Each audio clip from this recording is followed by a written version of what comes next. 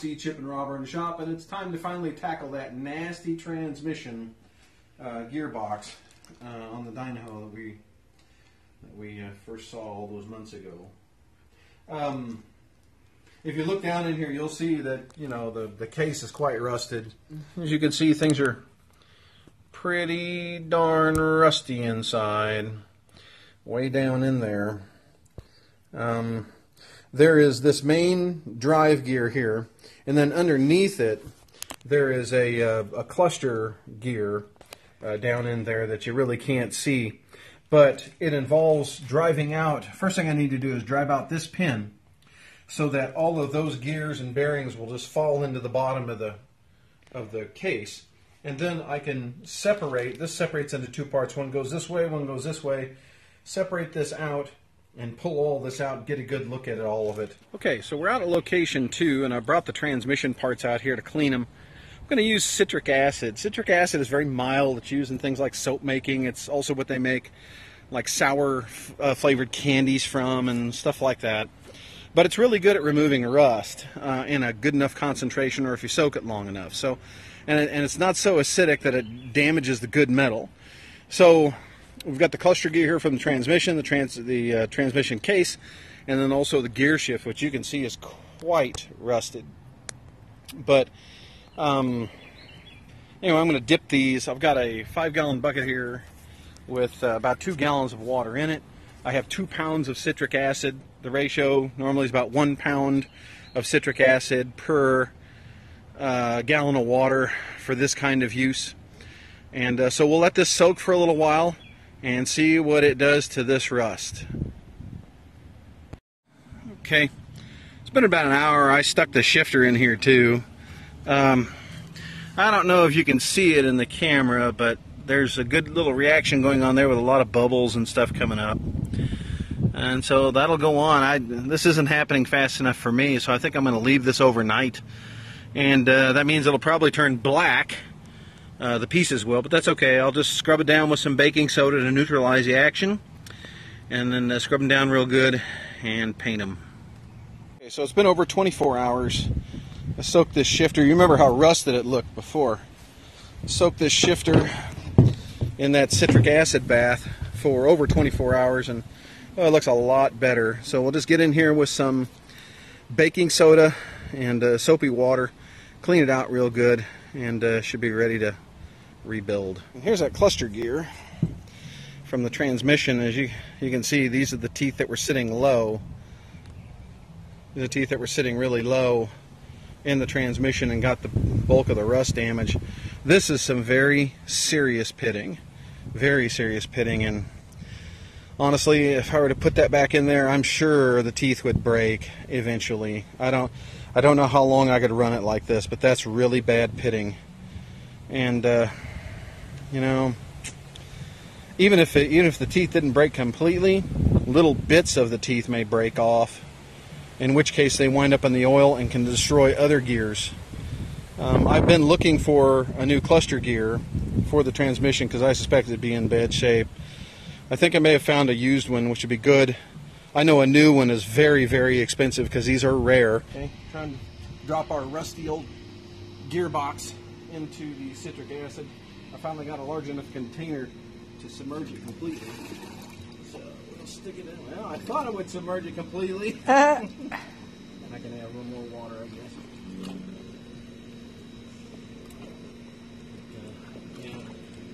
I've got quite a bit of citric acid dissolved in this water. I've got 5 pounds of stuff dissolved in this water, so it ought to be fairly fast acting. But this is the last thing we need to clean up before we can put this transmission back together. So we'll get her done. I've got the case painted just because I didn't want it to rust, but I've exposed one of these, or both of these cracks, so you can get a better look at them, and cleaned them up really good with a fine wire brush. We will smear some JB Weld into these and see what we get. But yeah, these are pretty serious cracks, and now we know why. There was rust set up in it, and there was no oil in the transfer case. But who knows how long they'd been actually running it like this, because, I mean, the gears and shafts were so wallered out and worn from dirt and things like that that I have to believe they ran it like this as long as they could until it probably just finally seized up or locked up. And that's probably why Dyna got put up in the first place. But we'll get a little JB weld on this. We'll clean this really good with a Dremel. And then we'll go on either side, on either end of the crack, we'll go beyond it a little bit just to make sure we get good coverage. Smear it in there, let it sit for 24 hours and go. One of the things I was worried about is when I put this pin back in here, this holds the cluster gear in the bottom of the transmission. I was concerned that I would really have to drive it in hard, but I did a test and that it would disturb that repair. But I did a test fit on this and it looks like it's going to go in okay. So I'm not too worried about disturbing that repair, you know, once I start to put the tranny back together.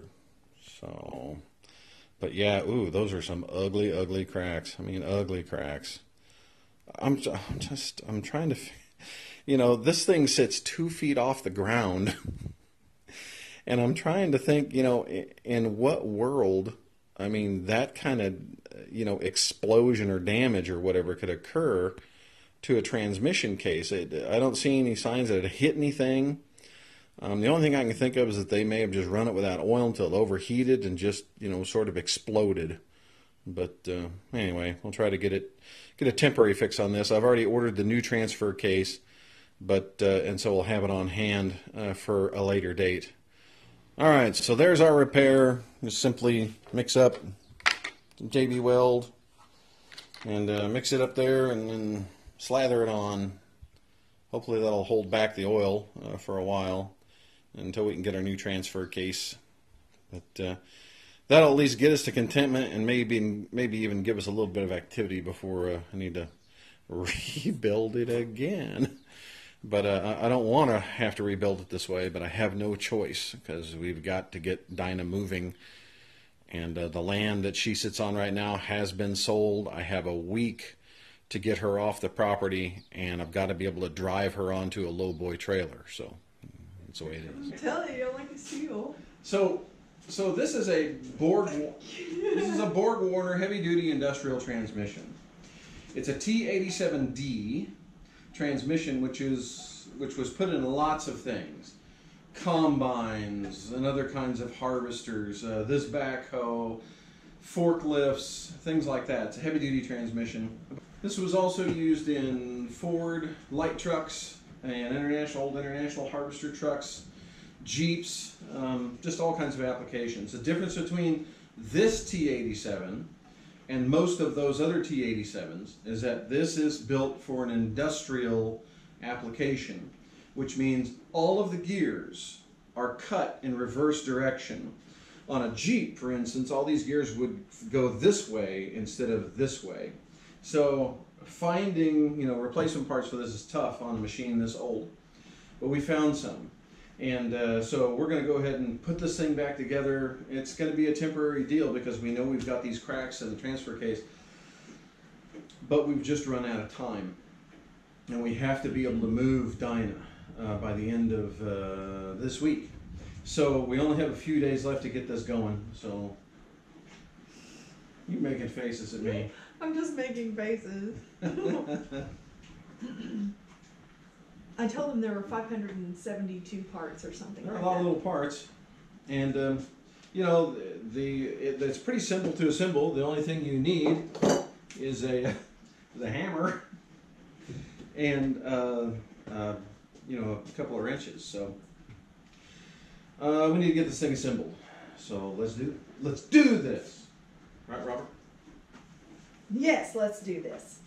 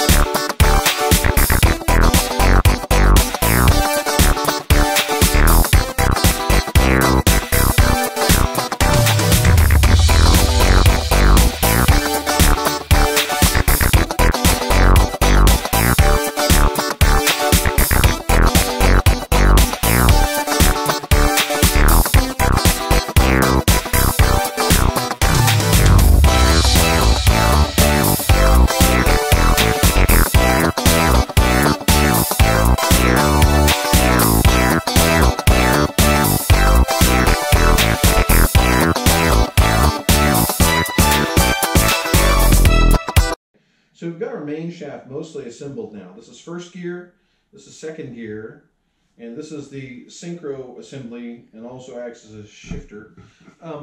This is third gear and the input shaft. This input shaft is a very rare piece.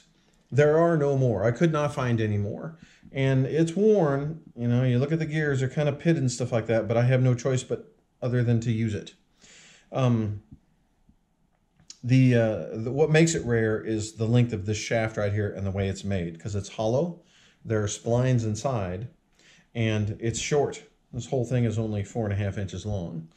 That's because this particular input shaft is made to fit an old Borg-Warner, what they call a velvet drive, which is the forward and reverser and torque converter on the Backhoe.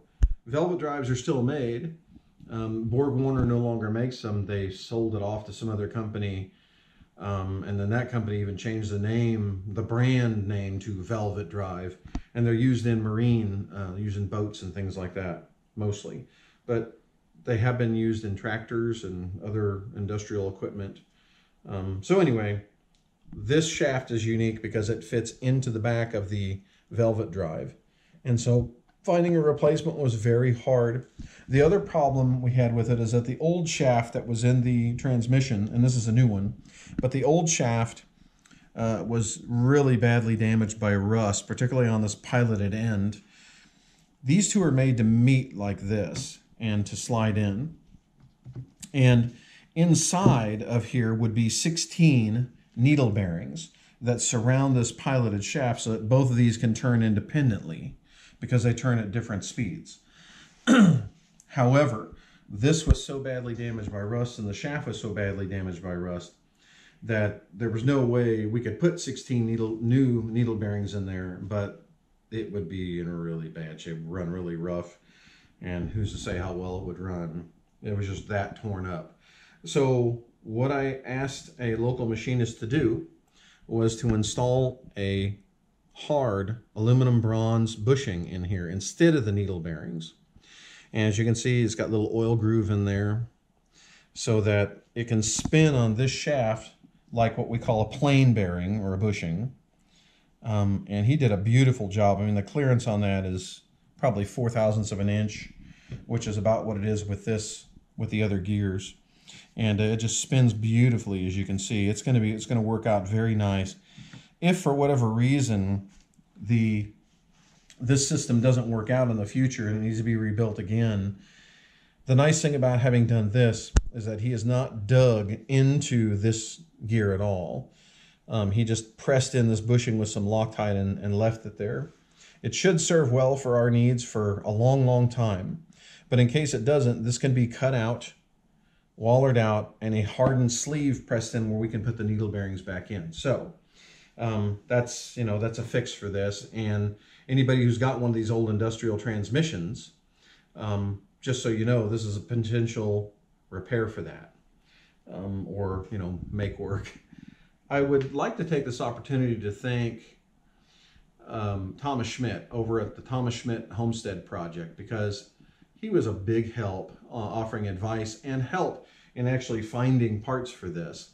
We weren't able to find new parts all the way across, but you know what we have here is going to work just fine, and it'll work. It'll be great. One thing I was able to find was a new second gear for this. This is the one I'm touching. This is brand new, and again, finding these gears is tough because of the direction that they're cut. The gears are cut in the opposite direction on these from normal transmissions because it's an industrial engine. The reason for that is because industrial engines spin the opposite direction from a regular, say, passenger vehicle engine. I think that has to do with cooling. But anyway, we found a new second gear. Here is the old second gear. And as you can see, it's kind of beat up, pitted, rusted. But what was really bad was this bushing on the inside, this bronze bushing. It is so chewed up that when I pulled this apart, it was sitting on this main shaft. It literally just wobbled like that. That's how bad it was. It was filled with dirt, crud, rust, and this is probably the reason why this backhoe was parked in the first place. something went wrong with the transmission and it was parked. So, you know, I mean, obviously the transfer case is in such bad shape from cracks. I mean, who knows what happened, but it could be that a crack occurred, it drained the oil, we didn't know it, you know, they ran the thing and ran out of oil, burned it up, who knows. But this bushing was in really bad shape, and so bad it's smooth. Now normally there are little oil pores in here, but as you can see, it's so badly worn they've disappeared. The main shaft was in really bad condition too. So I'm glad we were able to find a second gear, and this is first, second, third, and so we'll just, you know, we'll put it back together and work with it. It's what we have, so it's what we'll do.